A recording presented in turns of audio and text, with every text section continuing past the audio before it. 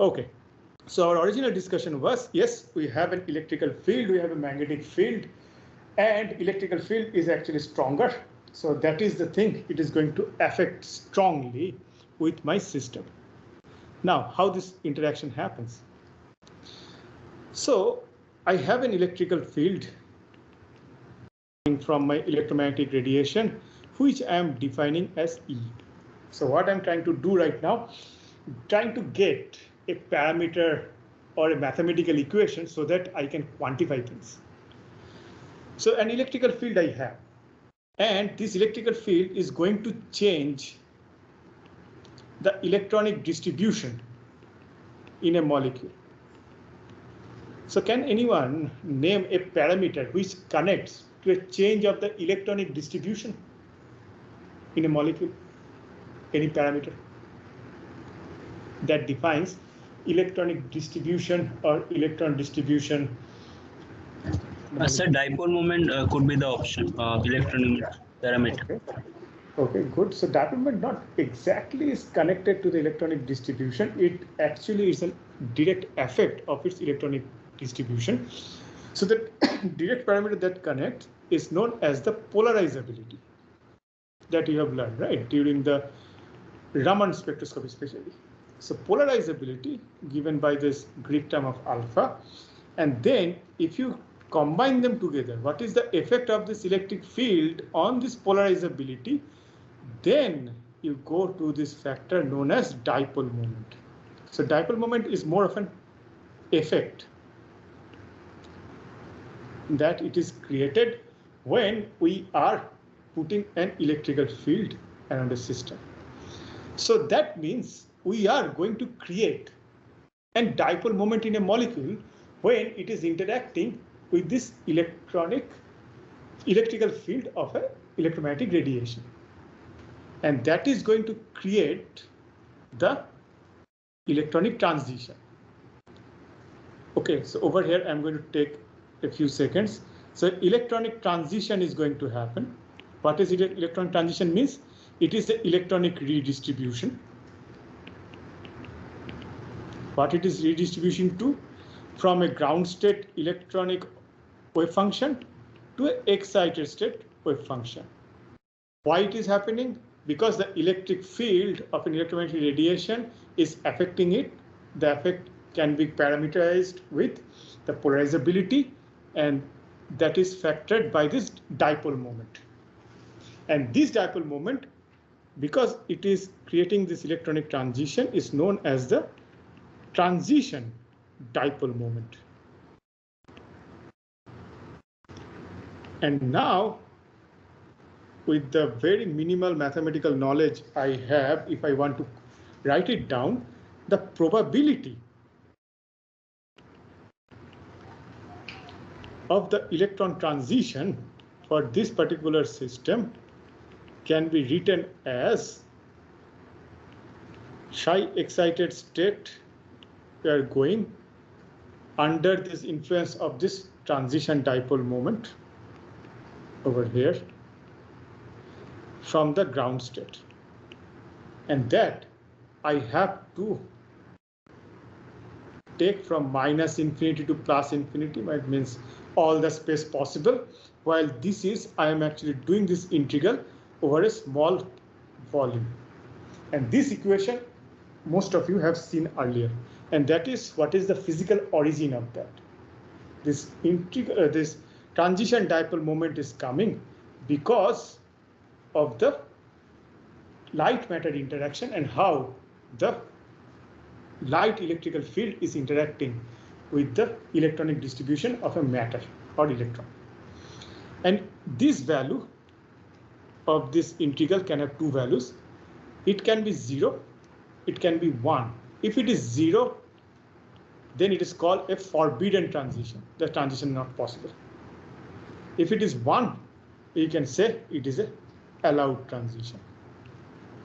So how do we know it is an allowed transition or forbidden transition? There are two ways you can do that. One is looking into the molecule, find out its symmetry, and each of this ground state or excited state, you can put it with a symmetry representation, which can be found in the character table. And from there, you can put all those things over here. And this dipole moment is generally represented by the X, Y, or Z axis on that particular character table. And then you can do this calculation from the character table and find it out whether it is a 0 or 1. I'm not going into the details. It will be covered by Professor Leela in the second part. The second one we can do just by using our chemical knowledge, that whether it should be allowed or not. And in most of the time, to be honest, what chemists do, they do the experiment first and find out whether it is giving you a strong absorbance or not. And from there, we back calculate, try to find out what will be the actual molecular distribution during this electronic transition.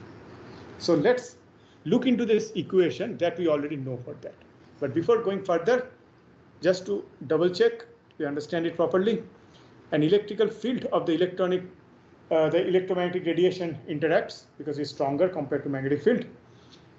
It interacts with the electronic distribution given by the polarizability. If we combine them together, I get a dipole moment. This dipole moment is created during the interaction between the electromagnetic radiation and the matter.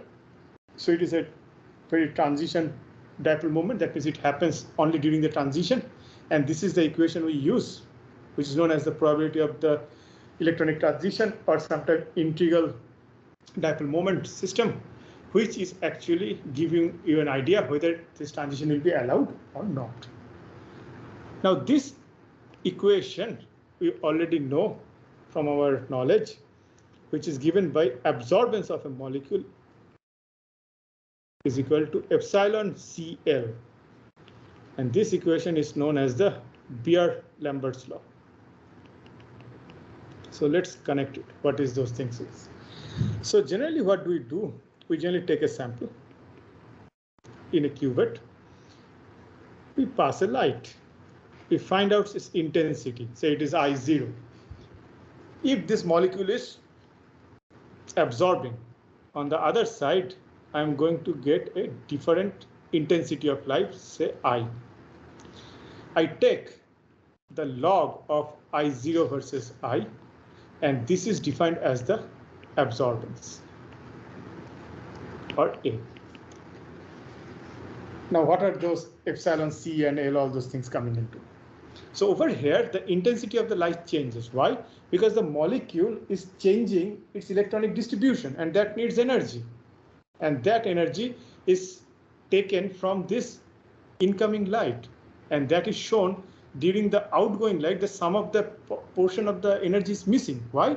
Because that energy is used for this electronic redistribution, or what we say as electronic transition.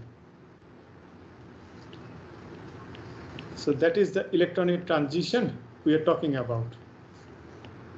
So it goes to the excited state. And this energy is sapped from here. Now, what are the factors it is going to contribute over there?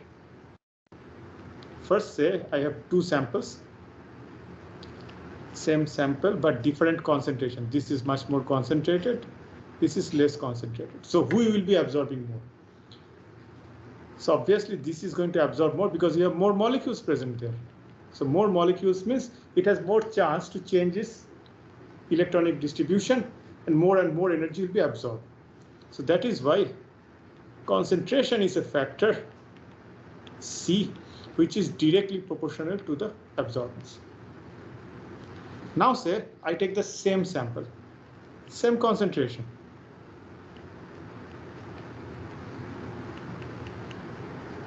But the shape of the cuvette is different. One is longer than the other. Who is going to absorb more? Because the light has to pass through this. So this is the region it has to cover. Similarly, this is covering this area.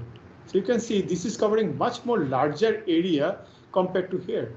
So it also depends how much of the sample is exposed to light. And that is given by this particular term called path length. That means how much length in that particular cuvette, which contains my system or solution, is allowed to interact with the incoming light. So this is given by this term L. So obviously absorbance is directly proportional to L. Now comes the third term, the epsilon value. So what is this epsilon value? Now say I actually take two cuvettes, same size, path length same concentration, but what is different is my sample. This is a sample B, this is a sample A, same concentration, same path length. Are these two systems going to show the same absorbance? Not really. The absorbance can be different, and in most of the time they are different. Why? Because there's one other system is also very important. What is the identity of this particular molecule? Because depending on the identity of the molecule, whether it is A or B, it is going to interact with this electromagnetic radiation differently. So there should be a particular factor which is going to relate how the interaction is happening between the molecule and the electromagnetic radiation, and that will be something of a molecular property, and that is given by this epsilon system, which is known as molecular extinction coefficient. And this is actually a very unique property for each of the molecules. So until there, I think most of you already know. But now I want to understand what this molar extinction coefficient actually is. What is the physical understanding for that? So let's go back to the molecule one more time. So say you have two molecules. This is the electronic distribution for molecule A. And here comes my incoming electrical field. What is going to happen? This is going to change my electronic redistribution, right?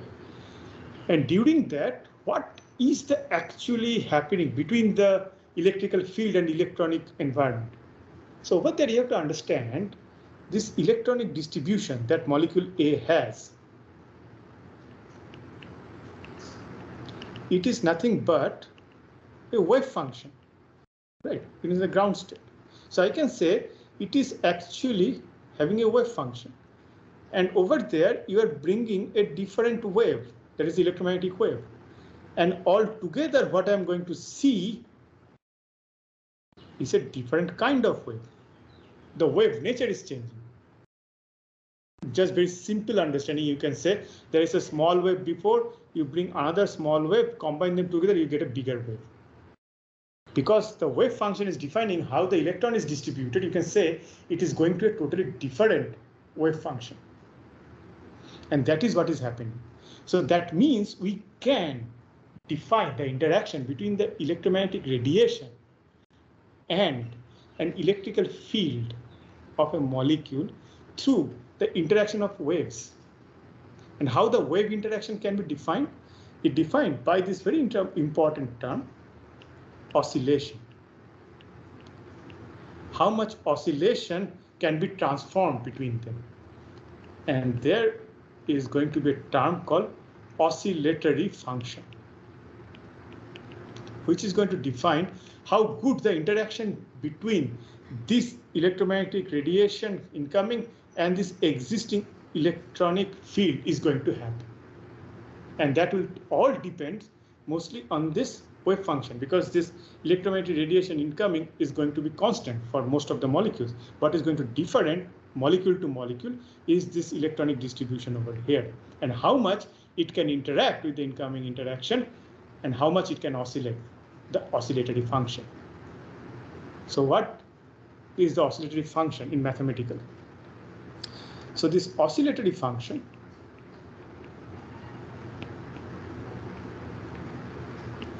defined this time by FEQ is given by this particular term. Don't need to remember it. I'm just giving you the number for your sake of understanding. A particular constant into nu1 to nu2. This is the frequencies between which I am measuring a particular absorbance band, d nu. This epsilon nu is the function between which a molecule can interact. For an example, say this is the absorbance, this is the wave frequency. So I'm measuring a frequency between nu1 to nu2, and what I see, there is a band like this. And over there, what I'm going to do is take the area under that.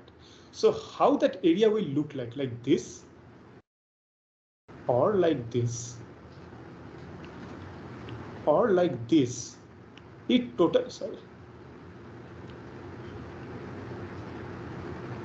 totally depends how the molecule is interacting with the electromagnetic radiation, how the molecular electronic distribution is behaving, how much it can exchange the oscillation.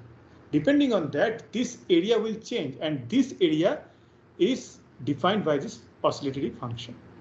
And over there, the interchange is actually defined by this molecular extinction coefficient value, which is defined by this particular frequency. So that is why for each of the band, when you actually report for a molecule, we always try to say what is the epsilon value, molar oxidation coefficient value, and the next question we ask, at what wavelength? Because it is totally wavelength dependent. Because the wavelength dependent means it knows that exactly which particular region of the electromagnetic radiation I have to interact, and that counterintuitively saying to you that which particular region of the wave function of the existing electronic distribution is going to interact. Okay. Now, this oscillatory function is the main reason why it is a molecular property, because it defines how the actually in molecular level the light and matter actually interacts. Okay, so this epsilon value will be very much a property of that particular molecule. So the concentration, the path length that we found from this equation, Bauer-Lambert's law, these can be controlled from outside, but this epsilon value is a constant. Molar extinction coefficient is a constant. You cannot change it. For a particular molecule is a constant. So that is a good thing, because with respect to that, you can find out molecular properties. And that we have done earlier. So over here, I'm going to show you different kind of electronic transitions. And I'm going to tell you how the epsilon value is going to differ. So again, this epsilon value is coming from this equation of absorbance equal to epsilon into C into L. What will be the unit of absorbance? The absorbance doesn't have any unit because it is a ratio of intensity of light, log value of the same thing. So it will cancel each other out. So absorbance value doesn't have any unit. C is going to have a unit of concentration, molar in general. That means moles per liter. L is going to have a path length unit of a distance. So generally it's given in the centimeter. Why? Because practically we use a cuvette of 1 centimeter path length size. So with respect to those things, what would be the unit of epsilon?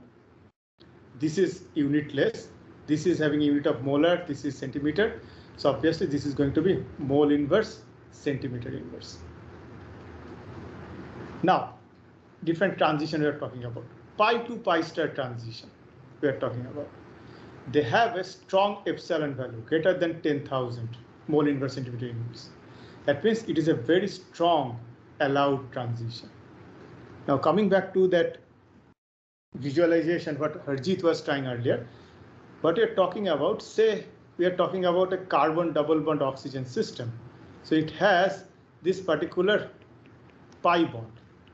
From there, it is interacting with an incoming light and redistributing this electronic electrons to its pi star orbital.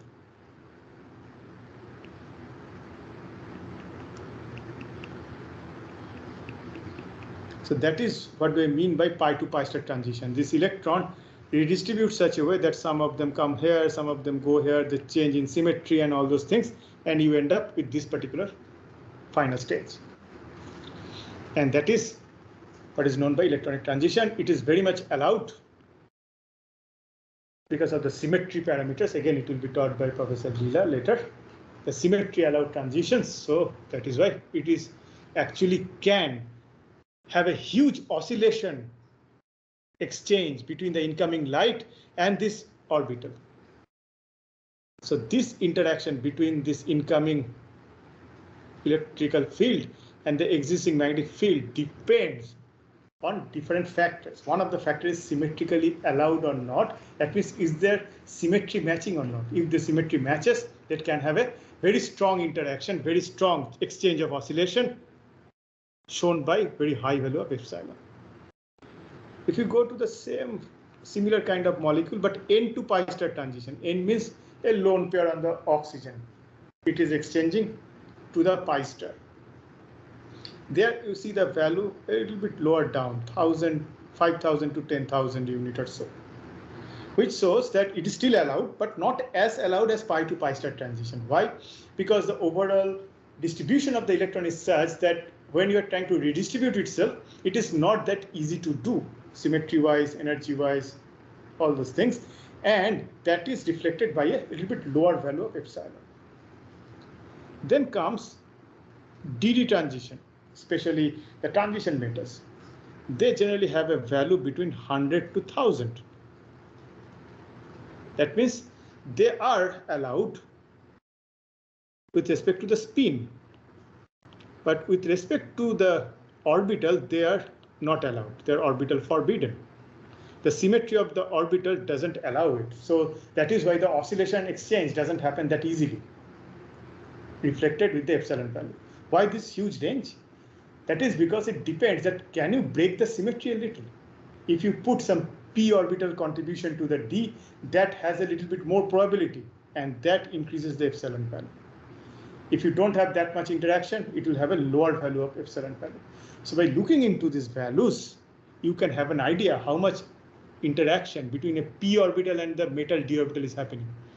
And the p orbital interaction typically comes from the ligand, so you can have a very good idea how the ligand and metal are actually interacting through. The other one can come DD transition, but for an example, a Mn+2 high spin system. That means a D5 system. A D5 high spin system, you have a value between 0.1 to 1, or sometimes even go to 10. This is because it is spin forbidden. Orbital forbidden, it was already there. So it is very little chance of an exchange of this orbital, the oscillatory motions between them. And that is reflected over there in the values of this manganese. So that is why you can see a manganese +2 solution in water, very light pink, whereas other phosphotransition elements give much more deep color. So that is what it is actually happening there. So that is what is happening during an absorbance. So the main take-home messages over there for this particular class is the following. Electronic transition, when it happens between a light matter interaction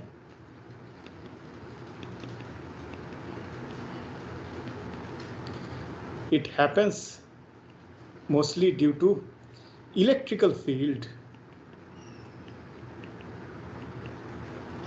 is actually interacting with the electronic field created by the electron itself.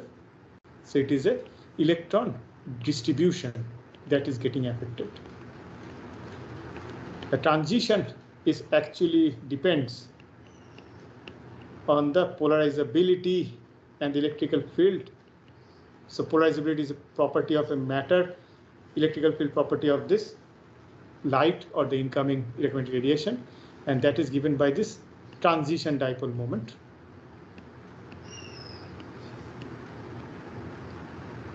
And this transition dipole moment can be used to find out what is the probability of a particular transition. If I'm going to an excited state, operator will be this particular transition moment from the ground state the d tau. If it is 0 or 1, depending on that, I can say it is disallowed or it is allowed. And the other important thing we learn, absorbance equal to epsilon CL, that you already know, but what this epsilon value is coming from, we found it is connected to this particular factor known as oscillatory function, because that is an interaction between the electrical field waveform and the electronic distribution waveform of the molecule. Okay, so we'll stop over here. We'll ask for any question any of you have, and the next class will go for this transition between the molecules for an optical active molecule. Yes, hello, sir. Yes. Sir, LMCT and MLCT lies in which range in terms of epsilon? So LMCT and MLCT generally lies somewhere in between there, and it depends on like how much of the LMCT and LMCT you are doing. For an example, it depends on that symmetry and other factors, how much it is allowed. For an example, you have already seen that MLCT transition, if I want to see, you will find that the 4D or 5D orbital containing molecules can exchange the electronic transition better compared to a 3D. Why? Because 3D orbital electrons are much more strongly contracted, much more closer to the system, and that is why a change in those distribution will be a little bit trickier. Whereas 4D and 5D are much more diffuse, a little bit less control from the nuclei, so that will be much more easier to change those things, and that is easily reflected on their epsilon values. So that is why MLCT and LMCT have a range, and it also depends on which particular ligands, which particular metal you are using. If you are using much more diffused orbital system, you are going to have little bit larger MLCT or LMCT values. That is for the physical understanding. If you want to go a little bit more details, you have to look into the symmetry of that. Okay, sir. Okay, sir. Okay, thank you. Any more question? Hello, sir. Yes, sir. Sir, you have told that that the optical activity is due to the electric field only mainly triggers the optical activity. Means when we have put any optically active compound, so the electric field and magnetic field both actually interact with the molecule. And so I will stop you over there. I didn't say that optically active molecule only interact with the electrical field. I told you optical absorbance is mostly triggered by the electrical field. I haven't come into the optical activity yet. Okay, sir. So so absorption, so yes. Whatever, sir, that means both interact with the electric field and the magnetic field both. But the electric field is going to affect more. But why optical activity is happening, that is a different scenario that we will discuss. Okay, sir. Yes, I understand. Okay, sir. Okay.